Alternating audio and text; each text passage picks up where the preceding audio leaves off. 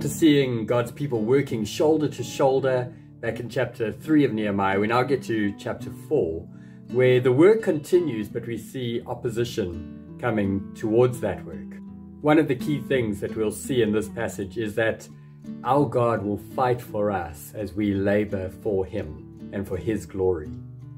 Now, as always, I encourage you just to take some time to read this passage for yourself, just to familiarize yourself with what's happening in the story. We see Nehemiah throughout this book leading on his knees. He is a man of prayer, prayerfully dependent on God, and it's an example that we must follow. So spend some time just praying, asking God to help you to understand His word so that you'll be prepared to teach this to others. I'm going to just show you some of what I've noticed in this passage. One of the things that really helps us in narrative like this is to look for the structure, and one of the tools that's worth looking for is the narrative plot arc, where you've got your setting, some sort of conflict that's building. You're looking for your point, the point of climax in the story. And then from there you see how the story resolves before we get a new setting. Now, in this story, as I was looking through the details, trying to work out the structure, I was trying to make a decision. Is the point of climax here in verse 14 and 15? Or is it here at the end of verse 20? And I made the call. I think the climactic point is seen over here. Our God will fight for us. So I put that 4 verse 20b as the point of climax, where we see our God will fight for us. The setting is all the people working shoulder to shoulder on this work. So that is what we see in chapter 3. And then the conflict then is from 4 verse 1 all the way to 20a. So the majority of the story, we see the conflict building, and I'll show you in a moment how we see the enemies of God's people working against them, trying to frustrate their plans, but God's people continuing with the work. As I said, I think the climactic moment is this: our God will fight for us, which is a recurring theme we see in the Old Testament story. And then from there, the story resolves itself from verse 21 to verse 23, as we see the people continue the work with the readiness to fight if necessary. And then our new setting comes in chapter 5, verse 1, where we see a new internal challenge to the building project, which is raised with Nehemiah. So, as I saw it, that narrative plot arc just helps us to see how our God will fight for us. We are laboring for a God who fights for us.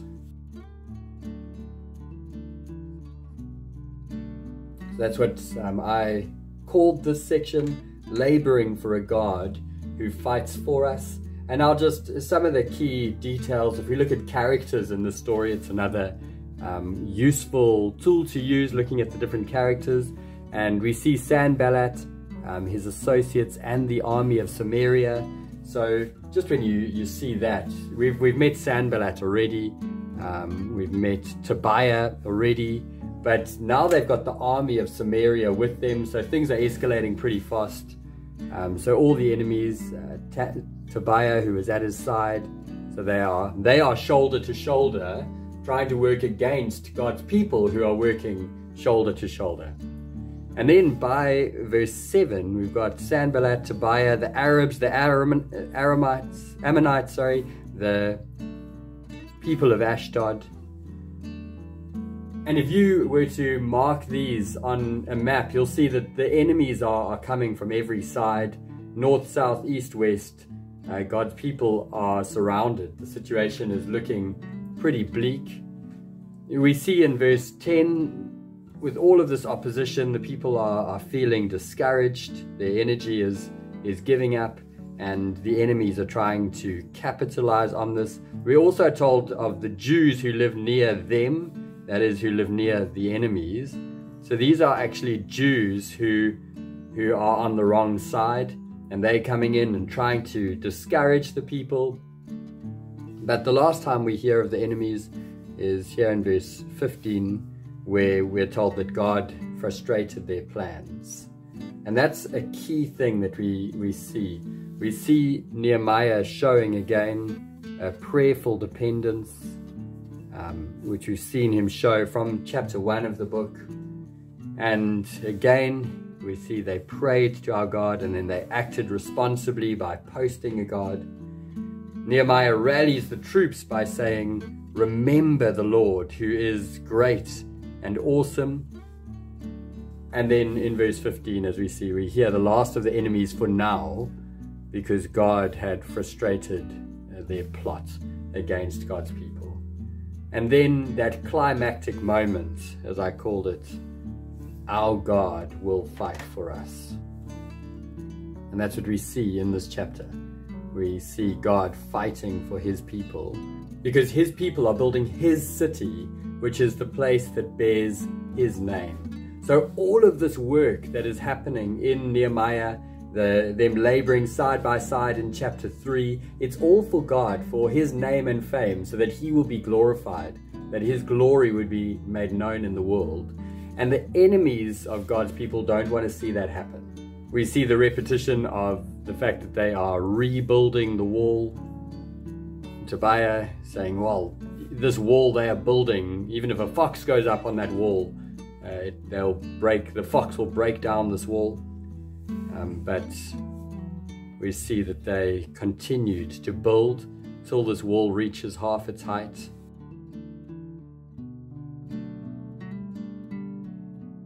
The enemies are trying to put an end to the work of building, and so we see this work is mentioned a number of times, and those who are doing the work.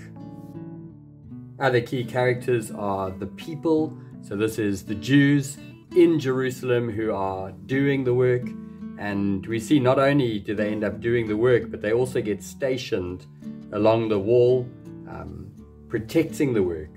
So they're not only building now, they are holding spears and shields and bows and armor. And so not only are they holding the tools they need to build the wall, but they also have swords and spears and bows. Spears, shields, bows, and armor. And obviously in this book, the other key character leading the way is Nehemiah himself, who he tells us a number of details of what he does as he hears all the problems. And he really is leading by example. He and his men, we also see that repetition. And he includes himself alongside the people, where he says he's leading the way by praying to their God. A few other characters are singled out among the people. We see the nobles and the officials. Now in chapter 5, sadly, we'll see that those nobles and officials actually caused a bit of an internal problem. So not only were there enemies from outside, in chapter 5 we'll see enemies from within the community, and Nehemiah has to deal with that problem. But in this chapter, they are laboring together for a God who fights for them. And some of the key things that we see them doing in this chapter, we see them praying, we see this call to remember, and then this is pretty much a call to trust. And these are themes we've seen in Nehemiah so far. He is a man leading the work on his knees in prayer. He is remembering God. We saw that in his prayer in chapter 1, and he rallied the troops by calling them to remember the Lord and to trust in him. And we've seen them do that shoulder to shoulder in chapter 3. And now, in the face of this opposition, they are called to pray, to remember, and to trust God, who is fighting for them. Now, we might read a prayer like this and think, wow, that's pretty harsh, saying turn their insults back on them, don't cover up their guilt or blot out their sins. But the reason for this prayer is not ultimately that Nehemiah wants revenge, but rather he wants God to be honored. He wants God's name held high. And in these enemies opposing the builders, they're opposing God's people who are doing God's work for God's glory. So they're actually opposing God himself. And prayers like this are something that we see often in the Psalms. For example, in Psalm 69, verse 27 and 28. We see it in Psalm 79 and Psalm 109. Among other Psalms, we see prayers like this, wanting God's name to be honored. So they pray against the enemies who are profaning the name of God. We also see that Nehemiah is a man who knows God's word intimately. And here where he says, don't be afraid of them, remember, this phrase, don't be afraid, is also seen at a number of times in God's word. We see it in Exodus 14, we see it in Deuteronomy chapter 1, we see it in Joshua chapter 1. And those are all times where we're told, Exodus 14, the Egyptians are chasing the Israelites and they're stuck between this army and the Red Sea, and Nehemiah says, don't be afraid. And then he tells his people, remember the Lord, the same God who rescued the people in Moses' day, and the same God who rescued the people in Joshua's day. He's with us. Don't be afraid. Remember the Lord. He's great and awesome. And fight. So something we see here is pray and act.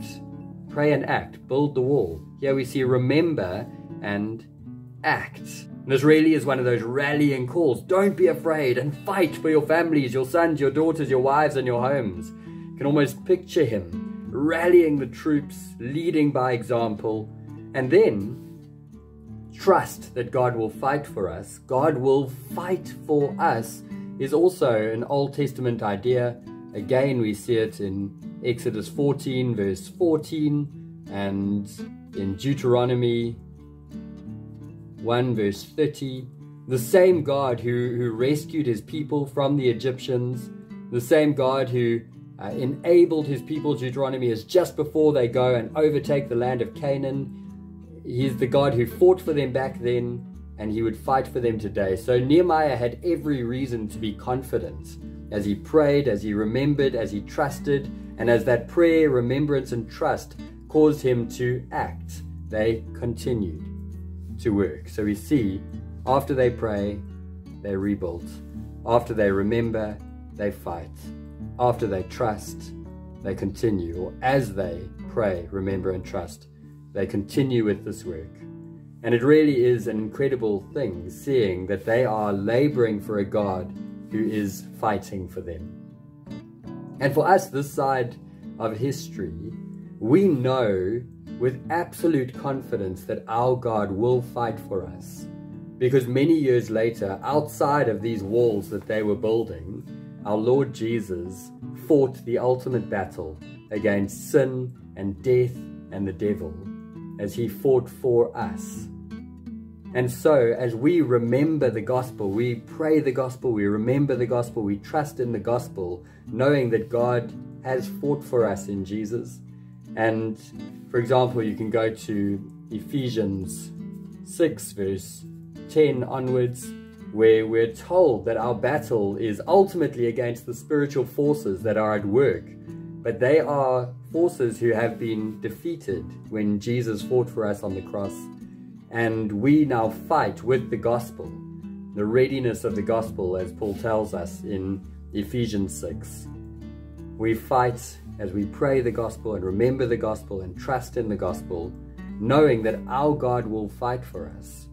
And so we continue laboring for this God as we build for his glory. We're not building physical walls, we're building his church, and there's greater work for us to do. And we can do that work with great confidence because our God will fight for us as we work for him and for his glory. So as you dig into this chapter further, I pray that it will stir your own heart to continue with this work, knowing that God will fight for you as we are building for his glory in the world. So let's be a people who pray, who remember and trust as we build for God's glory. Well, God bless as you dig in further.